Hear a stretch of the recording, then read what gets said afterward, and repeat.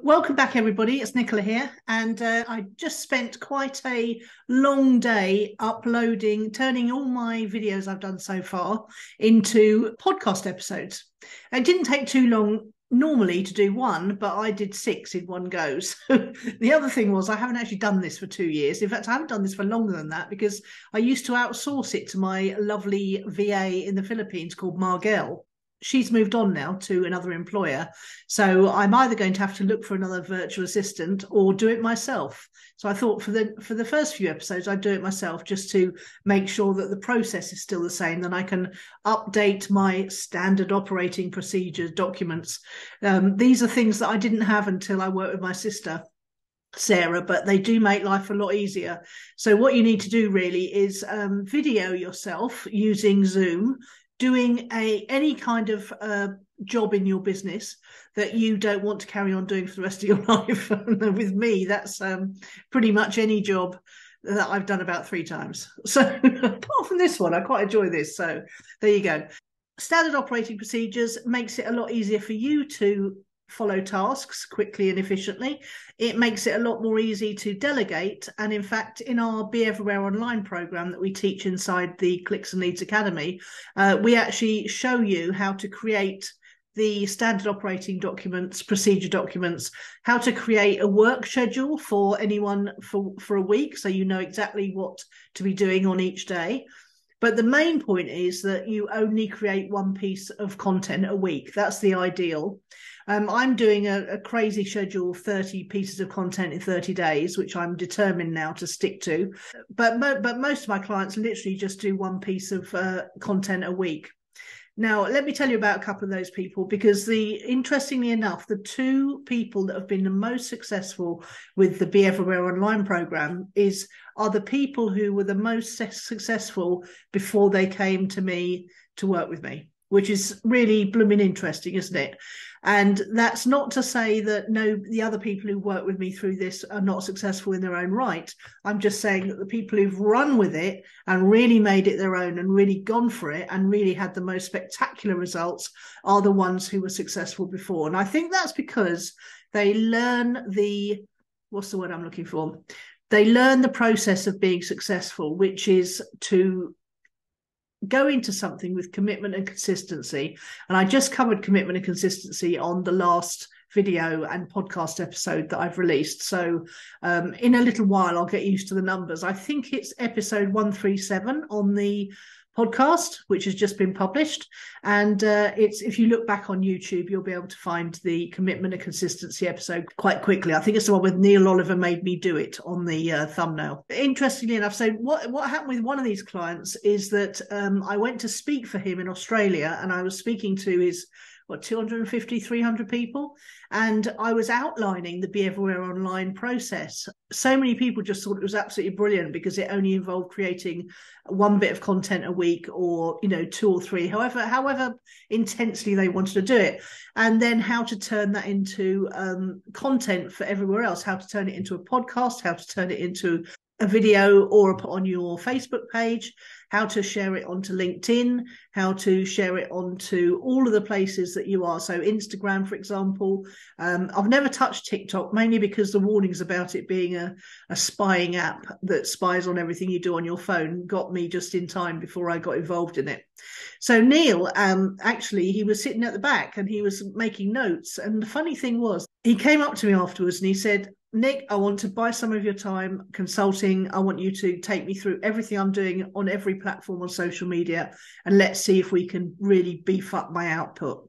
So we were doing that. We were going through everything after I got back to England, and I had this sudden idea that he was already creating the content he needed. He didn't have to create any extra content at all.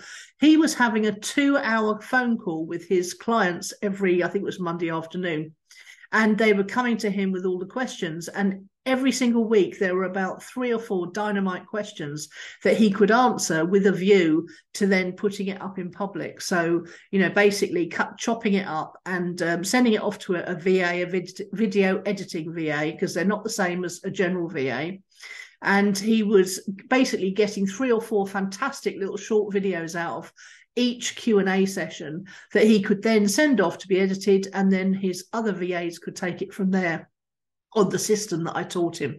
And the really funny, ironic thing about this is that it's a system we developed when I worked for him back in, 2011, 2014, 2012 to 2014. I worked for him before I started the Facebook ads agency in early 2014.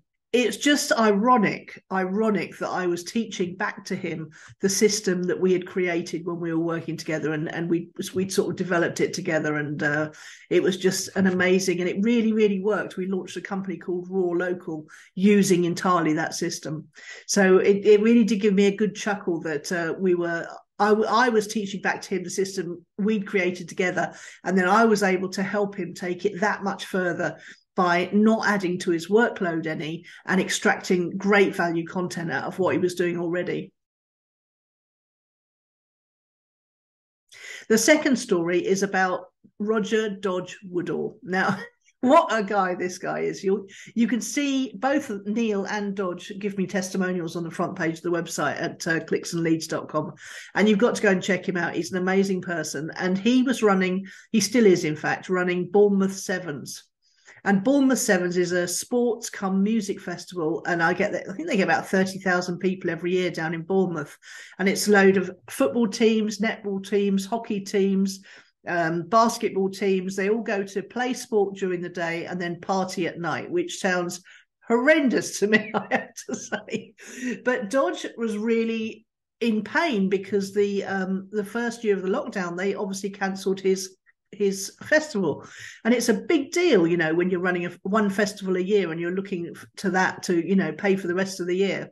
And he had a really dedicated, committed team who he wants to keep on, but he didn't know what to get them doing. So his mum, funnily enough, recommended me. And he's in Bournemouth, his mum lived in Worthing, and I met her in Worthing back in the midst of time. That must have been 1998, 99, 2000. So we really are going back in the midst of time here. And I'd met her because my sister and I had started a ladies networking group called Women in Sussex, I think it was. Women's Networking in Sussex. Win Sussex, WIN. Women in Networking Sussex. That was it, Win Sussex. And we used to go and have dinner once a month at my favourite restaurant, where Steve was, funny enough, the chef manager there. He used to listen at the top of the stairs to all the ladies talking about business. That's how we got to know each other a bit, and how he ended up knowing that I was, he subscribed to my newsletter, that was it. And then he ended up knowing that I was looking for someone to run my hotel. And he popped up and said, they're selling the restaurant. I'd love to run your hotel for you. So it was so perfect. It couldn't have been better. Back to Dodge. So he came to me and he said, what can I do to keep my staff employed, to keep myself busy until we can put on festivals again? He told me his story. He's been running pubs and clubs and all sorts of special nights all over England since he was about 19. I said, you must have an incredible Rolodex. And he said, oh yeah, I really have. I everyone in there from the world of sport and the world of pop and the world of event management. And he said, in fact, we've been thinking about making an event management course. So I said, okay, so let's work on that. But the one thing we've got to do before you work on your course, on launching a course and creating the course even, is find out if anyone's interested in it. So I said, the main thing you've got to do is create an audience for this course before you even make it. And actually, if you go and look at the website, clicksandleads.com, you'll find there's a profitable online courses. If you go, there's a link to it, I think, on the Your Options page, and you could find out exactly what I was telling Dodge on how to create his course from scratch. And he went on to do that. In fact, it took a couple of years because he got really busy with the thing I told him to do to create an audience, which was to start a podcast. I just knew he'd be absolutely brilliant on video recording for YouTube and then turning the audio into a podcast.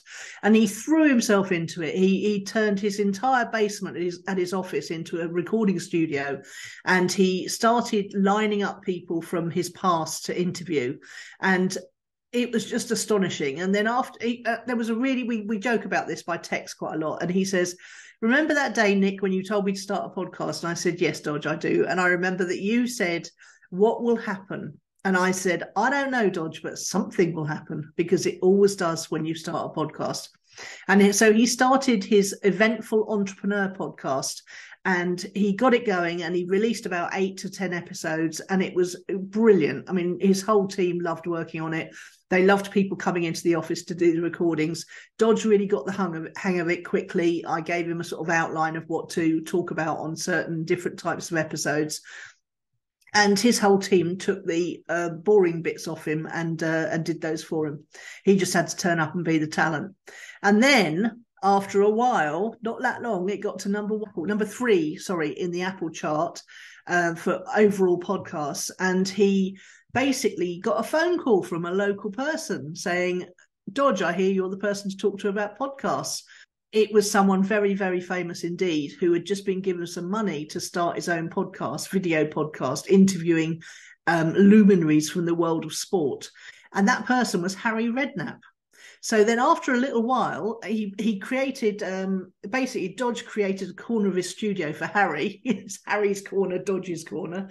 And Harry started coming in and doing these recordings. And Dodge rang me up one day and said, I've just seen the guest list for the first 12 people on this podcast. And it was people like Rod Stewart and the England manager and comics. And okay, so it started off with the trailer, and then Piers Morgan was the first guest, Sir Rod Stewart, Mark Wright, Mo Gilligan, Jamie Redknapp, Eddie Hearn, Sam Allardyce, Ramesh Ranganathan, Dr. Mark Prince, OBE, Frankie Dettori, Tom Davis, Best Bits from Season 1, John Barnes, the footballer, Paul Merson, the comic, and it just went on and on, Marvin Humes. All sorts of people, really top famous people on this first 12 people. If you go and have a look at Harry Redknapp's podcast, you'll see Dodge got on so well with Harry that Harry invited him to be a co-host with him. It's always easier. This is a tip with podcasting, right? It's always easier if you're going to do an audio only one to have another person on there. My best podcast ever was the one I did with Judith Morgan, because there was such chemistry with us. We both had some of the same interests, and then things that we were so miles apart on.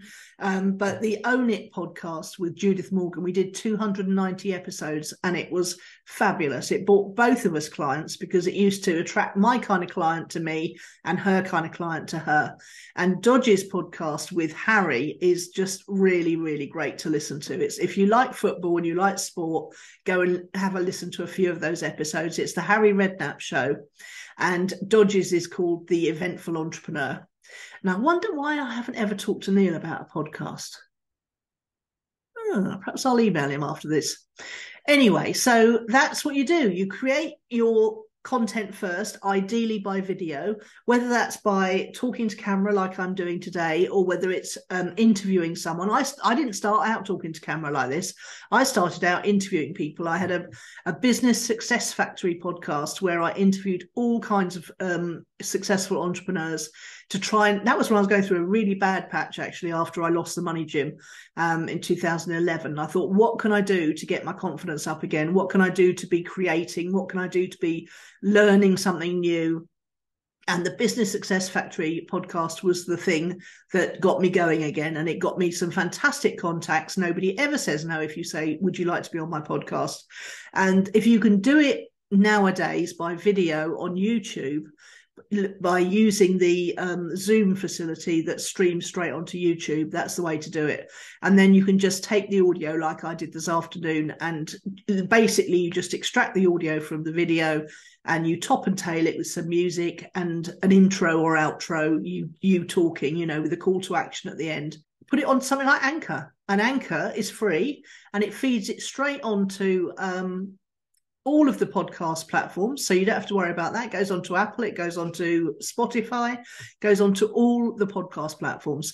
And Anchor as well lets you upload the parts separately, so you can upload the edited bit in the middle, which is you talking or interviewing, and it lets you upload your intro and your outro, and you can move it around quite easily. So highly user-friendly Anchor is, and it's free as well. Is it anchor.fm? I'm not sure. Just search for the Anchor podcasting platform and you'll find it. And the thing is, I watch a lot of video, but I also listen to a lot of audio. I mainly listen to audio when I'm driving or when I'm just getting off to sleep. I've got one or two favourites that I listen to, and I won't, well, it's the Dark Horse podcast that I find so reassuring to listen to, because they never raise their voices. They're always nice. They're scientific people. That's Brett Weinstein and Heather Haying, I think her surname is. And I've been listening to them for years now. And it sometimes takes me a whole week to get through one of their podcasts because I have to scrub it back to where I fell asleep. But I just set it for a timer. So it's like 20 minutes a night. And I just really enjoy the sound of their voices discussing all sorts of things while I go off to sleep. So I like to listen to podcasts in certain situations. When I'm doing chores, for example, if I'm washing up or hanging up some washing, I'll be listening to a podcast. And then I save the YouTube watching for the evening when I can actually sit on the sofa and enjoy the visual aspect of it. So if you like the sound of any of that, if you like the sound of creating one bit of content every week, getting it onto YouTube, turning it into a podcast, sharing those videos and audios around the rest of your social media platforms, then I do have a pretty foolproof system. And I'm just about to open the Clicks and Leads Academy again. So if you'd like to come and join me and work with me and let me support you through the process of creating a Be Everywhere online system for yourself, which you can then either do yourself if you've got more time than money, or outsource if you've got more money than time, then let's work together to make that happen for you. Because one thing's for sure, if you do something like that, something will happen. So I've rattled on long enough today. So I hope that inspires you a little bit and gets you thinking about what you could do to be everywhere online. I'll see you tomorrow.